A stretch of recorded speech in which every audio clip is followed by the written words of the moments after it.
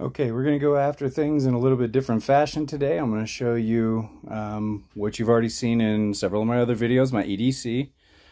We're also going to show you my war belt setup and how that works directly with my EDC. So the idea is I'm going to show you all this, give you a quick rundown on it, and then I will open all of that up, show you what is in it, and describe how it works with my other stuff. So, stand by. Okay, so here we go. We've got one of my very favorite movies of all time playing right there. That'd be The Edge with Anthony Hopkins. Okay, so we're going to do the EDC real quick. This is what's on my body at all times during the day, with the exception of my pistol and my reload here, because I work in two non-permissive environments. Those are secured elsewhere. So here we go. You guys that have seen some of my other videos know that this is my ankle kit, which has the SWAT tee, some gloves, shears, a cat tourniquet by Recon. It is not a North American rescue. Then in here we've got some compressed gauze and some Celox, which is a hemostatic agent, which, by the way, it's amazing. It'll actually stop a femoral artery bleed on a hog at right around 30 seconds. So amazing, amazing stuff. And it doesn't create heat like Quick Clot does. So there's no danger of tissue damage to your casualty nor to the rescuer. Next, another fantastic product, which you can plainly see has been used all to heck here. This is the Blade Tech EDC belt, which I use for my weapons because it is incredibly stout. It's got a core of some really hard plastic in it. And even I've got a substantial grip. I can't fold that. I mean, it's not going anywhere, dude. Teeth on the inside of that, as they ratchet down, are in 1/4 inch increments. And they'll hold up to 350 pounds. So you could, if you really felt like it, rappel on this particular belt. Not that I recommend it. Anyway, next item is Palm personal self-defense spray, and this I can have on campus. So it's a really nasty handheld OC spray that disappears in medium-sized man hands. It's gone. Okay, as always, you guys know I carry a Bic lighter wrapped in about 5 foot of duct tape at all times. Wallet, obviously. My good luck charm, my NRA coin, that is 1 troy ounce of silver. My normal EDC knife is not the Griptilian, which you've seen before. Spyderco Rubicon 2. Amazing weapon. Really is. The thickness on that blade, the balance of it, the jimping isn't overly aggressive, so it's very comfortable to use. Carbon fiber handle. Yeah, it was worth every penny. I don't like to skimp on knives. Next is my Uzi tactical pen, which actually has a glass breaker, DNA gatherer, and inside here there's also a handcuff key. My Claris XT1C, which is a rechargeable flashlight, little tiny thing. I mean, it's along the same order as my Palm personal defense spray. Disappears in a man hand. And it puts out 1,000 lumens, has strobe function, and all the fun tactical stuff. It just doesn't have a striking bezel. Although I can tell you right now, put that thing on strobe, it has variable strobe speed, so the eye cannot adjust to it. It'll make you sick. You'll seriously throw up. So, over here, we have the reload for my Smith & Wesson Shield Performance Center 45. And I carry that outside the waistband, no big deal. I don't need to get too sophisticated about it. It's loaded with tactical plus P hollow points. What are these ones? These are the HSTs. Yeah, they go in at 230 grains. They come out at 230 grains, but they leave a 1-inch hole the way they do that, the way they expand. They keep everything with them, so it's not quote-unquote exploding ammo that somebody could really mess with you over in court. Okay, next. This was a hand-me-down from my brother, so don't expect most people will buy it. It's a $400 watch. That is the Sunto Spartan Barrow. So it has the barometer, it has a compass, storm alerts. I mean, it has more features than I can possibly use. Possibly, ever, never.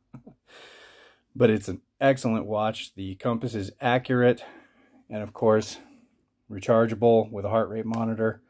All that jazz. I had a replacement band put on it. Actually, I put it on because it's really easy. But that was...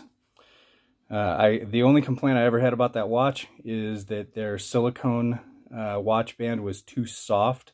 So with daily use, it eventually caved in, and it only took it about 1.5 years. So I've replaced it with something a little more hardy. Next, Smith & Wesson Shield Performance Center ported, running 45 ACP, and that's in an Alien Gear Cloak Tuck 3.0. That is probably the most comfortable holster you'll ever see. The backing on it is a neoprene type thing, and you can tell, obviously, I wear it a lot. There's also a plate of spring steel in here that adds retention level to your weapon, so that if your belt happens to be a little bit loose that day or whatever, you're still not going to lose it. I mean, it's not going anywhere, right? It takes actual effort to remove that from the holster. So designed to function with my war belt setup, which is a bare minimum setup that I carry with me in the back of my car at all times. And I tend to be one of those people who don't I don't ever buy anything with one purpose in mind. So stand by just a minute and we will get to the war belt setup and I'll explain how it works. Okay, and here we go with the war belt. Just because something is small doesn't mean it can't be exceedingly useful. So we are going to start over here on this side, and I'm going to tell you right now, I do things in layers for a reason, so that we always have some options. I am big on fire, and I'm big on water. Those are the two items that I consider to be the biggest priority, and you don't have to spend a mint on these things in order for them to work well. So I bought my son a monkey packs, big monkey pack for a school book bag / go bag if we had to. And so in the end, when that pack died, I took this off of it. This is, it's just like a waist belt pack is essentially what it is. So that came with something else that's been repurposed. This was also on that pack. It's just what I use for a little replenishment pouch. Your standard issue GI, well, it's not GI, but your canteen pouch with snaps on it. That was another thing that went with something else. I've repurposed it as well. And then over here, we have another Blade Tech product, my Blade Tech thigh rig, which fits something somewhat more substantial than the Smith & Wesson. And then we got my sheath here for the Gerber Strong Arm. Now look, guys, I know Gerber, Fiskars, everybody's got their biases. But I watched a gentleman on a video pound this thing into an oak beam about this far. Actually, it might have been about like that, about a ½ inch. And then he proceeded to stand his 180-pound self on top of it.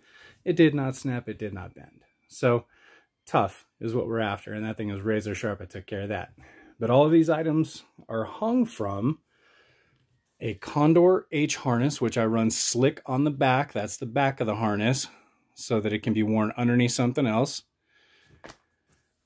with a Condor battle belt strung with a UTG combat belt inside of it. So this whole setup right here with all of these pouches and everything, and let's go ahead and we'll include the knife. That's under $100 right there. So massive multi-use for under $100. The Blade Tech thigh rig, we'll go ahead and we'll say that adds substantially to it, but it's still not super expensive. I think I paid $60 for it, something along those lines. But for a good holster that does its job very well and has been tested under combat circumstances repeatedly, Yeah, I'll take it. I'll pay 60 bucks for it. Okay, so here we go. Here's what's in the battle belt, or the war belt, whatever you want to call it. War belt, knife hand. That's for you, Bear. All right, so here we go. In that little sustainment pouch, we have 2 Zip Fizz, which is an inexpensive thing you can buy at Costco. It's a B12 energy drink with a little bit of caffeine in it and electrolytes to keep you up and running. Next, we have just a standard issue, cheapo Allen lensatic compass for good basic headings and good basic navigation. This right here, guys, is the king of kings, I swear. Nate at Canadian Prepper, yeah, this was a great idea. I went out and I found my own brand that I liked. This is toilet paper. These are toilet paper tablets. Each one of these individual tablets, you take and you drip a little bit of water on it, maybe, I don't know, it'd take less than an ounce, and it inflates into not just a piece of toilet paper, but a cloth wet wipe that is roughly the size of a piece of notebook paper. And if you're on the regular, that is more than enough to take care of business. If you're using it for another application other than wiping your butt, you could clean dishes with that thing 4, 5, 6 times. It's massively reusable. You could even soak it in some soap. You could do all kinds of nice things with that. But those right there are the king of kings, dude. Ultimate comfort, ultimate multi-use, which I am huge on multi-use. Next, little bit of ahi, good protein, a little bit of fat, so you got some energy. Of course, if it matters to you, these are safe catch ahi, yellowfin tuna steaks, basically, tested for mercury and all that jazz if it really bothers you. I myself really won't be stopping to count whether it's safe catch if I have to eat it, but you can just tear the top off of it and push up on the edge of the pouch and feed it to yourself, just like in the old MREs, the maple bars and things like that. You just push up from the bottom of the pouch and you can feed it to yourself. No silverware necessary. So obviously in my canteen pouch, we have a Rothko 1 quart standard issue canteen. We have a galvanized canteen cup. So if you are out of it, all your other options, you can boil water in that to make it pure.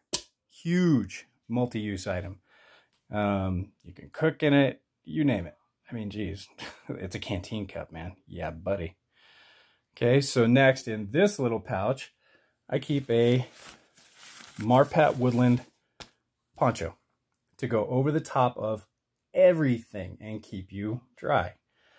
Okay, it's not the most stylish thing. It's not some Cry Precision horse shit that you paid 300 bucks for. But no, it'll keep you dry, and it's camouflage, so you sit down, you look like a lump on a rock if you're in the right circumstances, yada, yada, yada, So in this front pouch of this, I keep my old sunglasses case, which is a hard side case. And in that little zipper bag, I keep all of this stuff. So you will have in there 1 Sawyer Mini squeeze bag, the Sawyer Mini, a straw to use it for if you have to in the wrong circumstances. You will have a Survival Life fuel match. So when you unscrew this, there is a little, well, here, let's just see if I can do it one-handed for y'all. Oh, look at that. Victory. Okay, soaked in fuel. Little tab there. And you take it on this striker. There's a striker on the side of this little gig right there in that notch, and you strike it, and it's a fuel-based match to help you light fires, obviously. Small, light, I mean, this thing may weigh 1/4 of an ounce total. But yeah, you strike it right through there on that little bar, and you got fire. Next is a normal old Kugel's match case with stormproof matches in it and 2 strikers you see over here. So those you can actually dunk in water while they are lit. Pull them back out and they will reignite on their own. Then you have your cleaning syringe for your Sawyer so that you can back flush it when you put it away. Keep things nice and clean. No giardia. Set of shears. Always I keep those around. So those do not go in that little hard case. This is where we depart from the hard case. You'll have a Bic lighter wrapped in about 7 foot of duct tape there. This is because this one's a little bit bigger, doesn't have to fit in my pocket. We have another product here called Go Fire. So it's a tinder to help you dry out things in the worst circumstances. We have 3 2-foot hanks of paracord.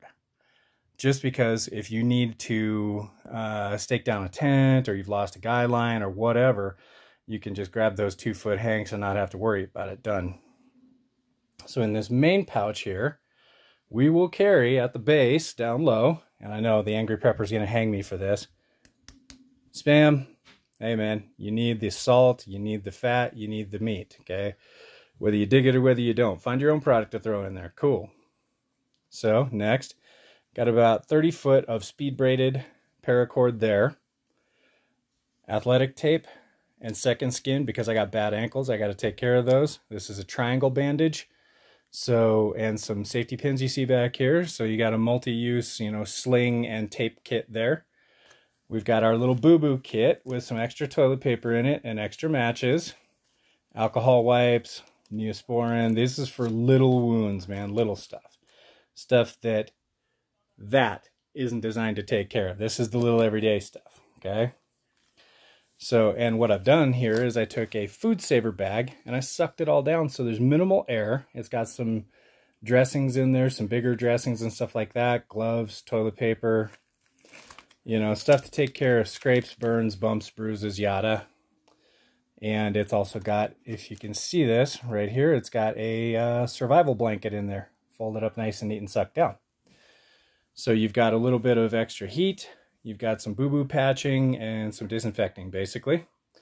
On top of all that, where there's easy access, will be next a shemagh, which I know has become kind of a trendy pile of crap, but you know what? I live in Montana, so extra insulation air for your neck and your head is, always appreciated, trust me, especially when you're a bald guy like me. A beanie, always. Dude, those go right on top where I can get at them, because if I have to jump out of a car and boogie, you know what, man? I'm going to want to, at my first opportunity, throw on some insulation layers. Okay? So next, in this little end pouch, there will be a bandana. Always. Face coverage, pre-filtering, whatever you want. You can use it for a dressing. In Montana, of course, you saw me demonstrate these gloves with my bow. So these are a little more insulated. They have little grippy pads on the end, and tell you what, those are awesome. And they were like 10 bucks at Costco. Next, another $10 product. So light gloves, especially for like when you're shooting or things like that, and you need to be able to have some tactile feel or operate an electronic device. These are light neoprene head gloves, which are, I think they were about 10 bucks as well at Costco. So right on the top of that as well is going to be just a few Band-Aids and some ibuprofen and stuff, so that you don't got to go digging for the other stuff. And I'm also a huge blade guy. So here you go. This is a Tops whistle on this, and it's a neck knife. This is the Tops Sparrowhawk. And while you might not think it looks like much because it's small, look at this, dude. Cup it, hide it in your hand, it's gone. You just reach like you're pointing at someone, and or it's good for fine work. If you're skinning a squirrel, you don't want to break out the strong arm, for the love of God. Good for skinning, taking care of fish, all of those small things. I keep that sucker razor sharp and stashed. So in a bad circumstance, I jump out, that goes around my neck, and the harness goes on my body, and off we go. So there you go, guys. Multi-layer system to operate together. That's what you want to do. If you have any questions or any other further suggestions, let me know. Thanks. Bye.